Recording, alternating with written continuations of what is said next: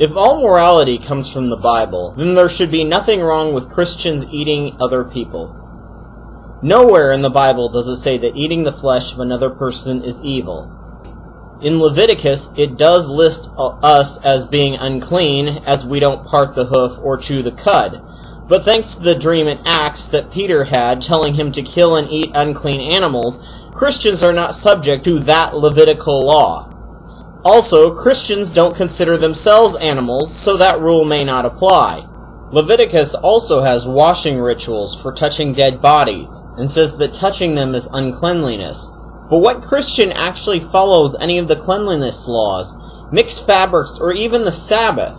Leviticus also says that to come near a woman on her period requires the same cleanliness and washing rituals. The only thing followed in Leviticus by Christians is gay bashing and laws already followed by secular people as well. Leviticus also says that eating animals that died of natural causes is wrong, so you can't just eat people that die of diseases, but you can eat people that you kill, such as in war or people on death row, especially gays. So did you get this morality from your religion? No, you got it because science told you that eating humans was dangerous, and human meat could give you diseases like Creutzfeldt-Jakob's disease, the human equivalent of mad cow, and other human pathogens that are specially designed by natural selection to be most efficient at attacking humans.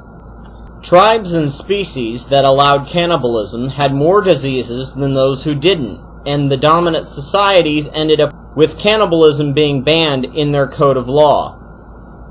Don't you think that a book that is supposed to be an authority on morality would have cannibalism directly banned? And for those of you Christians who don't believe in the science and ethics discovered by the way of natural selection, your book of morality says there is nothing wrong to kill and eat some gay man meat.